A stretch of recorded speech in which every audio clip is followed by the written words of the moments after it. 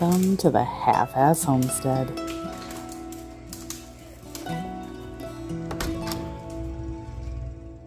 I'm inviting you to come along and spend a whole day off on the homestead with me.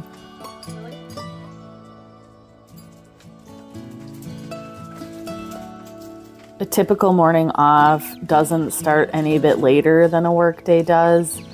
I typically get up at about 4 and I grab a cup of coffee, settle down on the recliner with Chuck, and start editing my video for the vlog for the week.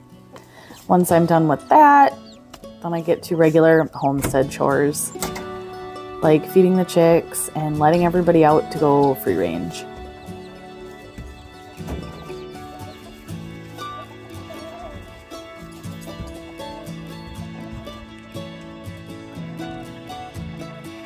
I like getting out in the garden as early as humanly possible.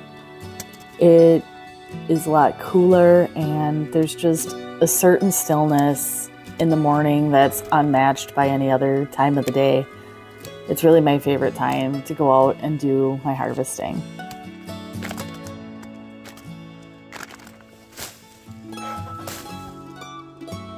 It's getting later into fall and all of the harvesting is starting to pick up. It's such a busy time of year. Dealing with the harvest from the garden, watching your weeds get away from you while you prepare for winter. But oddly enough, if you're anything like me, as soon as the garden comes to a close, you're looking forward to next year. Buying seeds in December and January, planning out a garden starting in February, and planting all of the seeds just to start it all over again. And that's kind of what some of us homesteaders live for.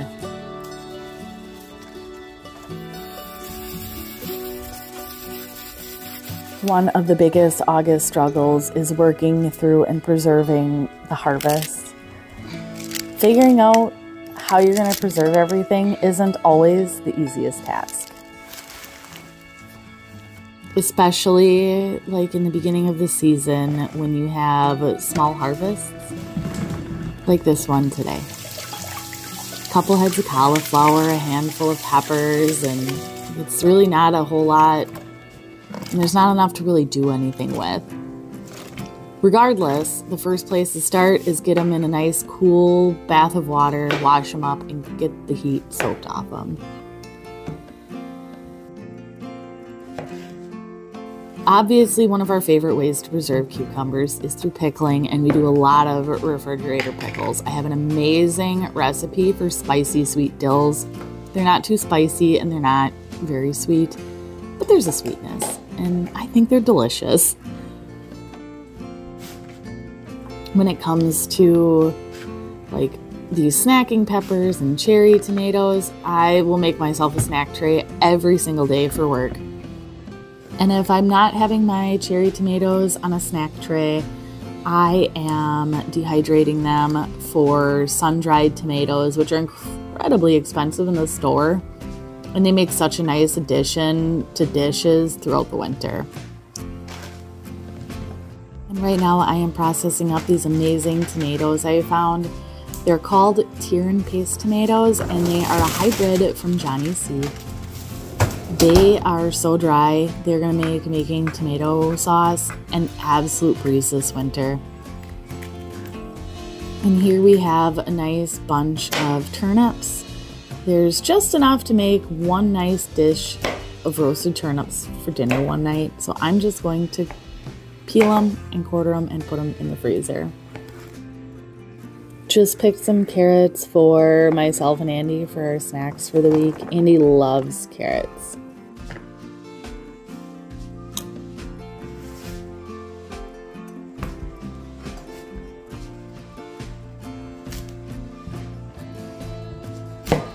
Our favorite method of preservation for cauliflower and broccoli is to blanch and freeze it. If you are blanching and freezing in any capacity, it is 100% a must to have a blancher. It is so much more efficient than just a boiling pot of water and starting over with every single batch.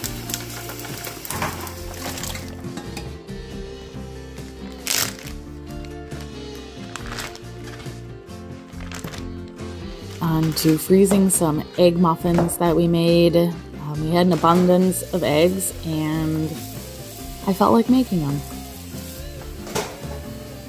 And what kitchen chores aren't complete without doing some dishes and cleaning up the counter?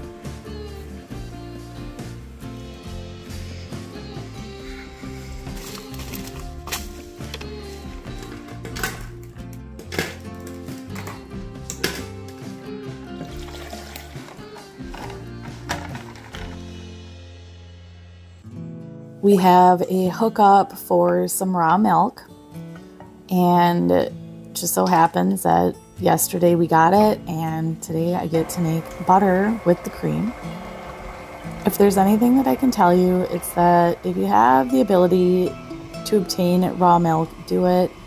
There's so many health benefits to it, despite what the government may tell you. And it tastes so much better than pasteurized milk. I can't say the same for this horrid cereal. The tiny human loves it, but it tastes kind of like cardboard and sugar. I do not recommend. Turned around for 45 seconds. When your butter starts to clump up, you need to be paying attention because it will turn into one clump very quickly and make a huge mess. I'm not always the best at watching for it. When it comes to butter, it's best eaten fresh, but when you don't need it right now, the best thing you can do is just give it a freeze and it'll still be plenty delicious. But I tell you, homemade butter is probably the most delicious butter you will ever have. And personally, we decide not to salt, but if you'd like to salt, like right after you rinse it, that's when you add your salt in, and that's how you make salted butter.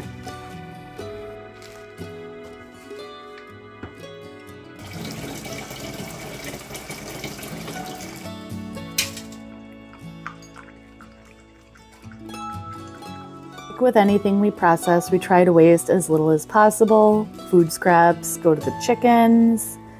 And all of the dairy that we process, there are a lot of byproducts that we do not use, like the whey protein from yogurt and the buttermilk from making butter, which we give to our dogs with their food, and it's really good for them.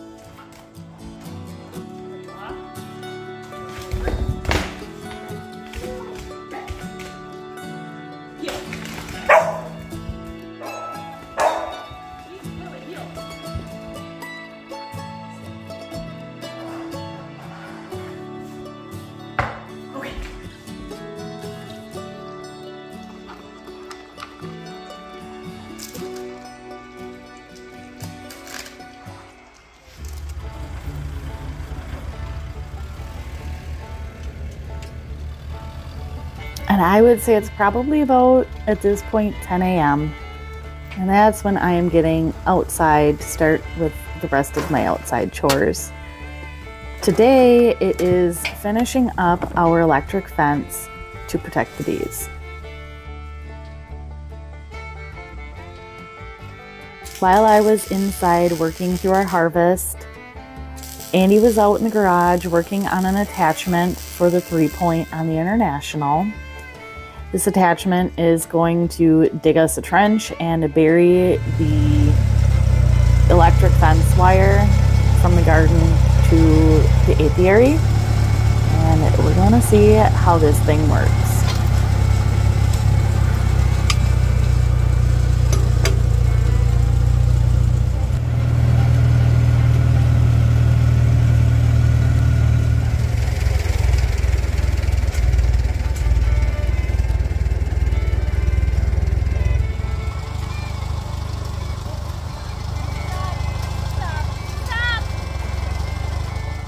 Spending too much time watching the trench digger do its thing and not enough time watching where he's driving. By no means am I saying I wouldn't do the same thing. I am, however, saying I didn't do it.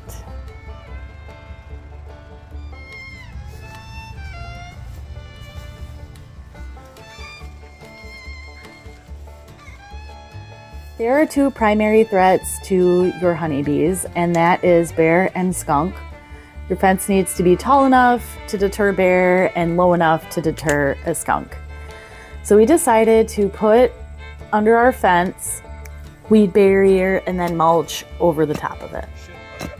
I'm gonna let you in on this little secret. Feathers are a great insulator and does not deter chickens very easily from digging up said mulch. I think we're gonna have to switch to gravel.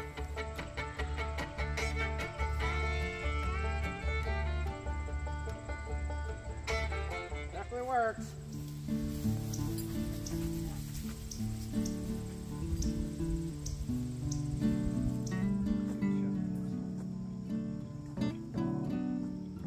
One of the highlights of my day is our evening walk around the homestead.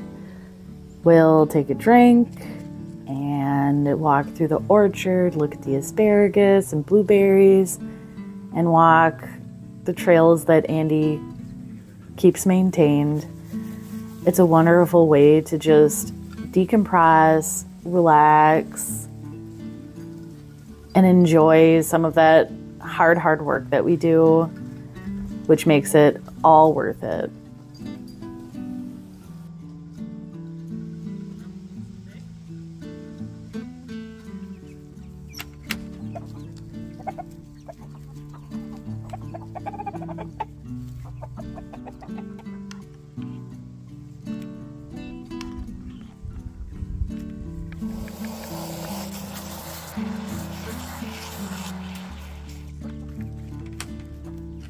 One of our last tasks of the day is to feed and water the chickens. Though we make sure they have water throughout the day, we don't feed them in the morning. Willie will just eat all their food. They're also outside free ranging, so it doesn't make too much sense to have their food dish all full all day. And giving them that feed in the evening also helps draw them a little bit closer to the coop. It doesn't always work, but sometimes it gets them into the mindset like, I'll just hit the roost and be good for the day.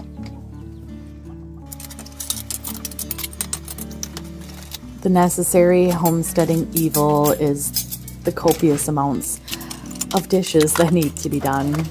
We're blessed enough to have a dishwasher, which it's a love-hate relationship for me. I have my entire life not had a dishwasher, and I kind of don't like waiting for them. But the counter is too small to be doing all these dishes by hand all of the time. I still do a brunt by hand. One of my favorite minor tasks is putting eggs into the carton. I like seeing the colorful egg basket that I have curated. It makes me smile.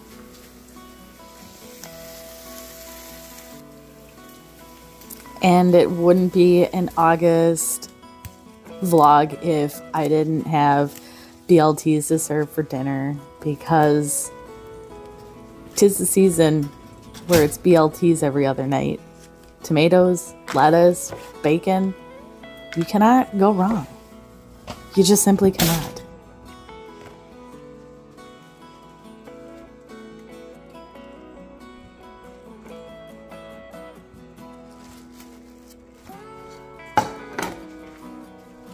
Most nights, mosquito levels permitting, we like to eat our dinner on the back porch. We hardly use our dining room table in the summer, and that might be because we have such an amazing view that it'd be a shame to waste it, wouldn't it? While we enjoy this view, I hope you guys enjoy this blooper reel.